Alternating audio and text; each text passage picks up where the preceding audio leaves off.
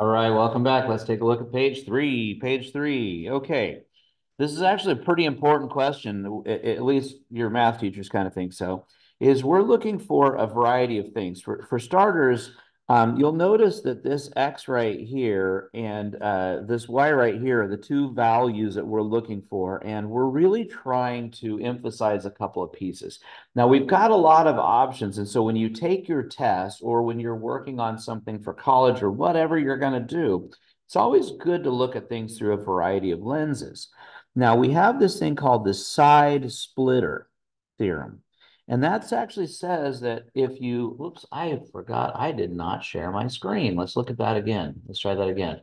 The side splitter allows me to kind of split the sides in the following way, that I could actually say that the ratio of x is to 16, the top is to the bottom. Now, keep in mind that's the top triangle is to the bottom triangle, as the top piece is to the bottom piece. Now, if you get lucky, and this is one of those cases, you could notice that we could cross multiply and know that that's 9 times 16, and you get 144.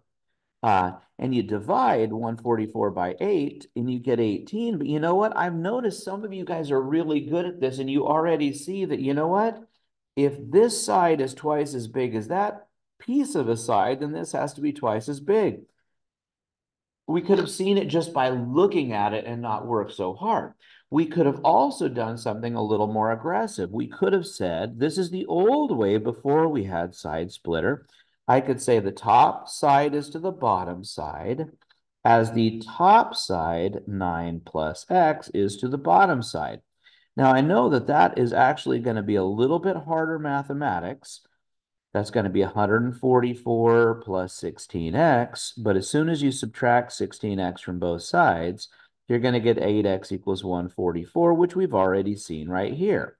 So again, looking at it through a variety of lenses is not a bad idea just to make sure you're good. But when you come to looking at y right here, your options are much more diminished because y is going to have to be compared to 72. And since y is actually an entire side length of a triangle, as is 7.2, we're going to have to use entire side lengths to compare all the way throughout. I can never use these little pieces, this 9 or this 8. Those aren't going to be able to be utilized directly. So to find y, I would say 7.2 over y, the little piece over the big one, the little side over the big side equals the little side over the big side. That's how I would do it. Little triangle over big triangle equals little triangle over big triangle. And keep in mind that you can go ahead and cross multiply early and just go for it. Or if you just take a second and reduce, sometimes the mathematics gets a little bit prettier. So I'm going to cross multiply, which gives me 21.6. 3 times 7.2 is 2y. And that gave me that y is 21.6 divided by 2. Okay, that should be 10.8, and we are good to go. 10.8. Sorry, I wrote that very sloppy. All right. Now, letter B, very, very similar idea. Again, I'm going to go a little bit quicker this time because I'll use what we talked about here. I notice that this piece is exactly 1/3 the size of the other one. So x is going to be whatever 32 is divided by 3. I could do some hard work, but why would I if I can see that ratio? And then we'll just do one more. Again, if I'm going to compare y, I'm going to compare y to 22 because those are in the same place. Little triangle over big. So when I looked at it, I looked at little triangle, which is 30, over big triangle, which is 30 plus 10 or 40. And as I mentioned before, whenever you can reduce fractions, it's always smart to do so just to make life a little bit easier. And I end up with 4y is 66. And of course, 66 divided by 4 is 16 and a half. And I know that that makes people nervous if everything isn't perfect every time, nice, easy decimals, but that's pretty nice. All right, number 12. I'm kind of rushing because I got in here a little late to work and I want to get this done before class starts. I've got W is 1, 3. Here we go. There's W. I've got X is 2, 5. I got y is 6, 3. 1, 2, 3. And z is 5, 1. Now, I've noticed a lot of you will do these things, but you won't necessarily label things nicely. And I think it's really helpful if you label. Now, what should jump at us almost immediately is we should think this is most likely going to be a rectangle because it sure looks like one if you draw it nice. But we want to actually go ahead and prove that. So here's how I'm going to prove that. When I look at the distance from z to y, notice it went up 2 and over 1. So the slope of this line, m, would be rise 2 and run 1. Which is also true over here. This slope is rise 2, run 1. That's 2 over 1. Now, if we look at these guys over here, to go from W to Z, I go down 1, 2, and over 1, 2, 3, 4. So if this slope is down 2 over 4, I could reduce that to 1/2. And you're going to notice that the same exact slope happens there. So the two slopes that we get is that the slope of xy is the same as the slope of, say, wz, and both of those are negative 1/2. But the slope of xw is the same as the slope m of yz, and those are both 2. And what you'll notice is that is definitely a rectangle because the slopes are opposite and reciprocal. So that establishes that it has to be a rectangle because all of these angles, because of their slopes, have to be 90. And of course, the last little piece is we could establish that it is definitely not a square because if it rises 1 and runs 2, you could say that 1 squared plus 2 squared, that would be the distance here square rooted.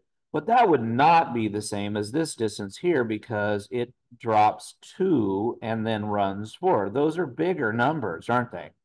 So if we did the Pythagorean theorem on both, I would get different values. So, okay, that was the long question. So let's try to finish up the shorter one here. So we got this rectangular garden that has a length of 4x plus 5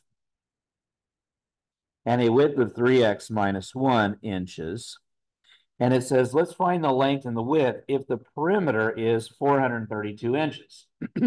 Now, we actually tried to help you because the original problem switched without saying it. But notice if this says inches, then we need to talk about inches. So if we were to add all this up, notice this is 7x plus 4, right? And so a lot of people are going to go, well, fine, these two things add up to 432. But that would be incorrect because the perimeter needs to go all the way around, and I only gave you 2 of the 4 sides so far. So I would want to double this and set it equal to 432, or I could have taken this number right here and cut this perimeter in half, and both of those values would be true. I could either set it equal to a double size or going to go the other direction. So I'm going to go with this guy right here, 14x. Let's see, 432 minus 8. We're looking at 424. Divide by 14, and we got, oops, that's 424, right? I hope I did that right. Divided by 14. Oh, that's weird. I thought this number was nice. Let's see, 7x plus 4. I got a 5 and a minus 1. Yeah, that's right. Weird. Okay. So x is 30.3. We'll say about 30.3. I remember this number being nice, but I guess it's not. Unless we've made a little bit of a mistake. Let me double check something. But I think everything's right. That's 7x plus 4.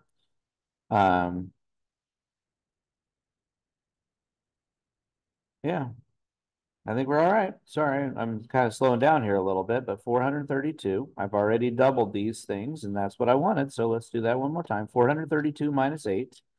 And let's divide that by 14 because I doubled it. Yep.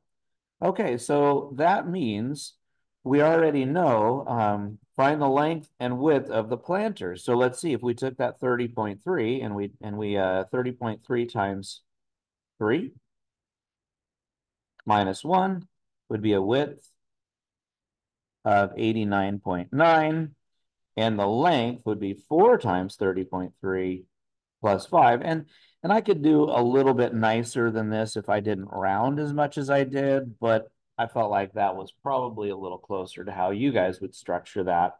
And then our last little problem is here, finding a little thing about similar triangles, that I got a 30-foot pole here, casting a 12-foot shadow down here, and then a building that is 80 foot tall. Wait, find the height of the building that casts an 80-foot shadow. So what I don't know is what this is, because I know the shadow. So I could say the height is to the shadow as the height is to the shadow.